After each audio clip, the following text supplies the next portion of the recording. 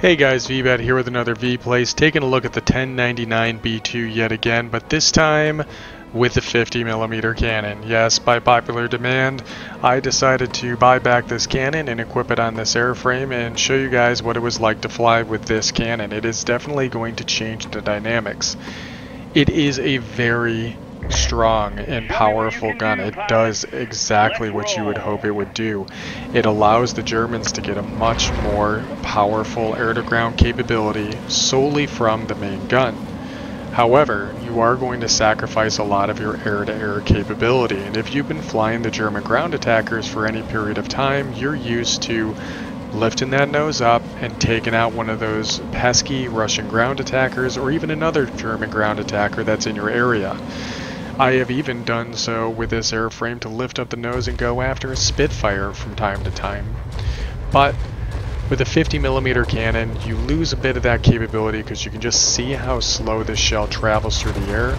But when it hits, it really does cause some serious damage. And you can see here, if I was going just a little bit slower and concentrated my fire, I probably would have been able to take that site with just the main gun alone, because I would have been able to destroy those hardened structures, which is what this cannon excels at doing.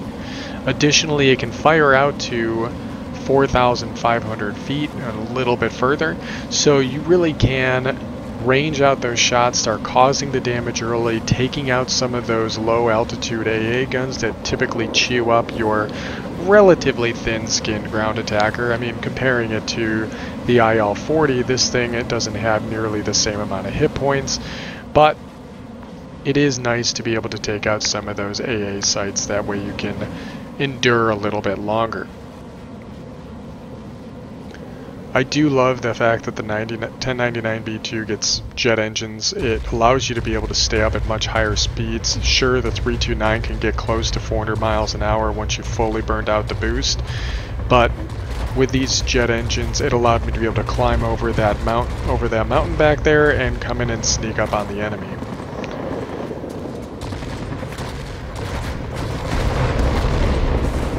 The gun fires fairly rapidly. In fact, it has the same rate of fire as the 30mm Mark 103 cannons. And really, I'd see this cannon upgrade as being more of a parallel to the Mark 103s, because in a lot of ways you could almost use them interchangeably. We only need a little bit more to capture this site. Right now, killing an aircraft would be perfect. However, I do have quite a few vectoring in at my position, one of which is a Yak-15. This is ill-advised for any light turn fighter to kind of vector in on the tail of a nearly full health ground attacker. But if he wants to allow me to be able to capture the zone through trading away his health here, I'm more than happy to take advantage of that situation. Now that we've eliminated that aircraft and finished capturing that zone, we're going to head over to the middle and try and recapture that site.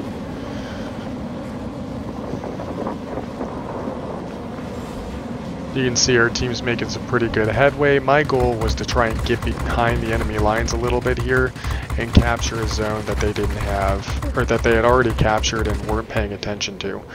You can see that I'm actually able to pitch up the nose in this view because I've reconfigured Q for being pitch up, which allows me to be able to keep myself from hitting some of the terrain features on the map.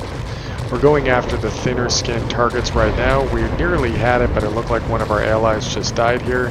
But we do have our bombs back, so if I want to double over, I could probably drop on one of the more heavily armored sites and capture that, but we were able to kill an enemy aircraft.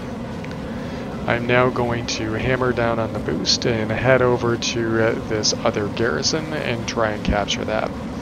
You'll see here I'm going to try and shoot at this Tempest, but just so hard to make contact with these cannon shells. And you know, I'm still trying to find the sweet spot with these, but the only time I've ever really been able to shoot down an aircraft is either when they were head on, or if it was another ground attacker that was moving very slow and I was actually right behind them within about 1,000 to 500 feet. Much more effective to use the tail gunner in this instance. Again, able to range out to some pretty far ranges. Now the 4,500 is going to be the effective firing range. It'll give you the best bang for your buck. It'll cause the most damage. However, you can start hitting the target further out than that. Using these bombs here to try and capture the zone, but it wasn't even needed because our allies were able to kill enough aircraft as well.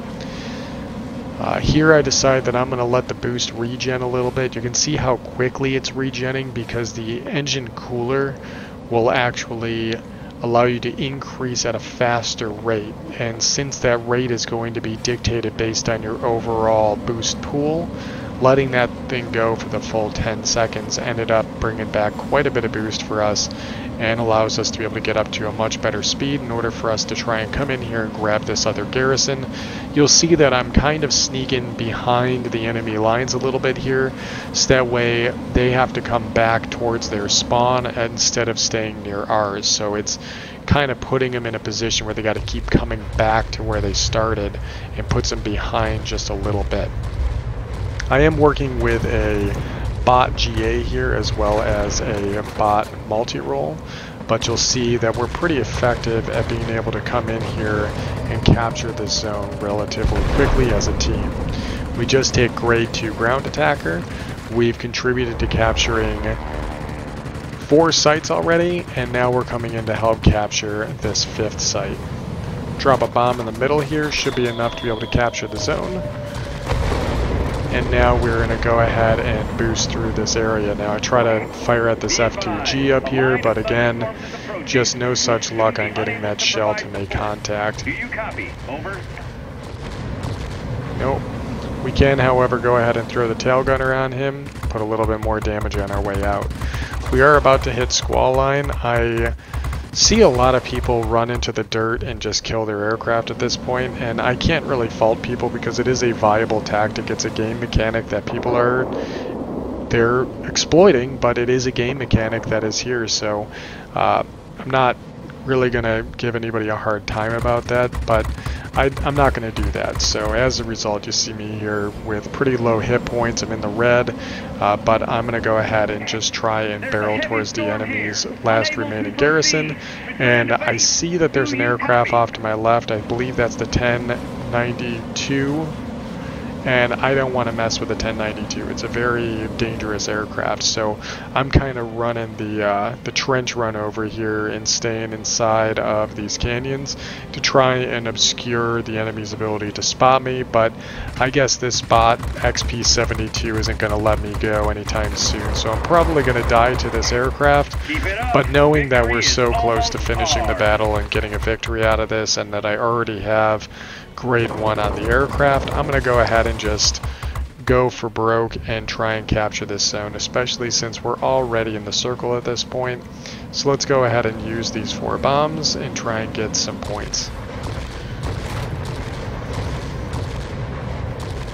You pretty much see the writing at the wall at this point. Got to look out for those towers though. I'm going to drop 2 here for good measure and 2 here for good measure, but there's a lot of aircraft factoring in our position.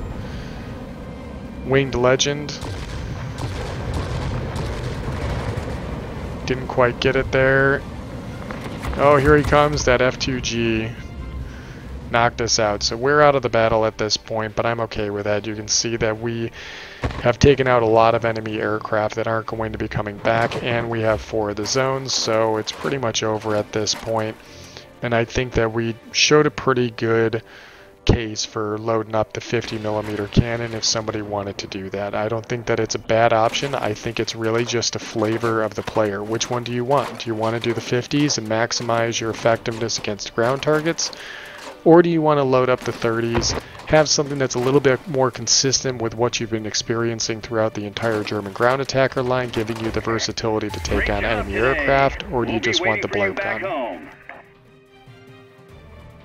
Alright, we were able to rack up a pretty decent score there. We got the Lang medal as well as the Winged Legend, and we also got Hero of the Sky badge for getting grade 1 in this airframe, and we did quite a bit of damage to a lot of ground targets and really made our way around the battlefield, which again highlights the strength of having a jet-propelled ground attacker, which really allows you to be able to manipulate the battlefield.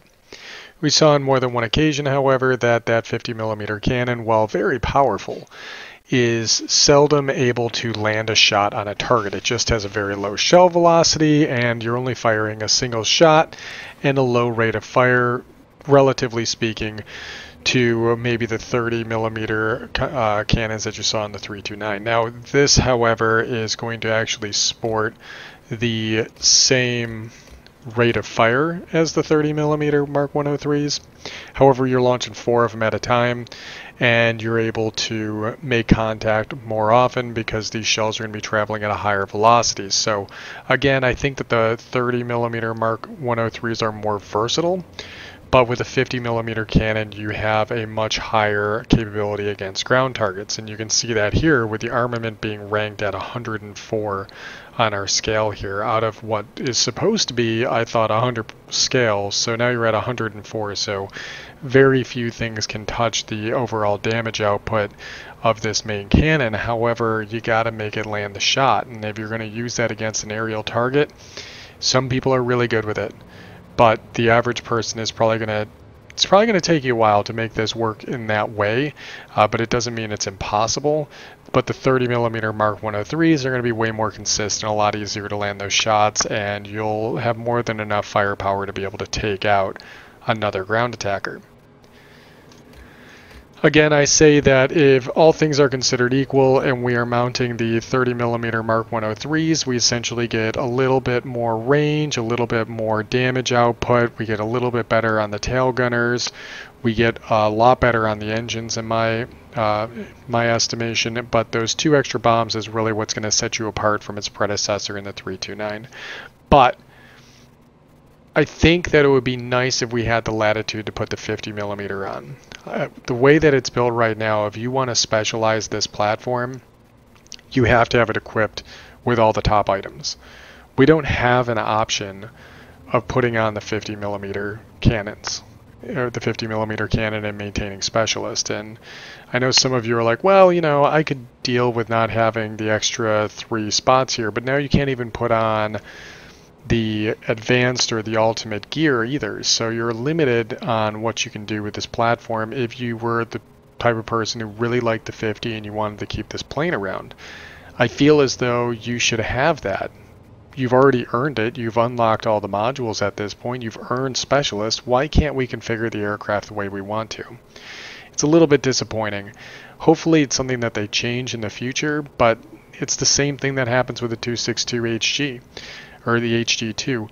The HD2 has these really nice 20mm cannons, the same 20mm cannons that you would find on the 1092 and the 1102, just on a faster platform, less maneuverable albeit, but it has a further reach than what you see with the 30mm cannons that you get as the top weapons. Damage output isn't the same, but it doesn't much matter because with a higher rate of fire, a high shell velocity, and a longer range, you're going to be landing more consistent hits. And that becomes the very important aspect here is, while you might be able to hit with a stronger punch, like with a 50mm cannon on the 1099 B-2, is it going to be versatile enough or effective enough in its normal use?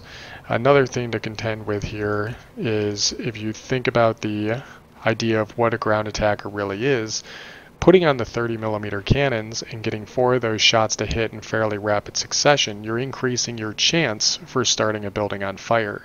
While the 50mm cannon is still only hitting with a single shell, so you have lowered your chance of being able to start a structure on fire, especially since the larger the caliber a gun is, typically the higher the crit chance is at the sacrifice of fire chance. And if you've done GAs long enough, you'll know that lighting a building on fire guarantees that that structure is going to die out of that small capture zone. So fires are very valuable for us as ground attacker players, and you lose a lot of that with that 50mm. But again, it is a very unique setup. and it can be a lot of fun and rewarding for quite a few players. I've heard it go either side of the fence. Some people like the 50, some people like the 30mm setup. I'm just opting for the 30mm setup because I plan on going to the 1102 Bravo and not keeping this airframe, which is going to have a version of 30mm cannons. So I just wanted to be consistent with what I was going to be getting next so I didn't learn any weird habits. All that said, hope you guys enjoyed the video. Sorry I didn't put the narwhal in for the other video I did for the 1099 B-2, but you guys are right. I should have put in a little bit about the 50mm cannon since I did talk about it in my comments section. So, hope you guys enjoyed the video, and I will be catching you on the next one.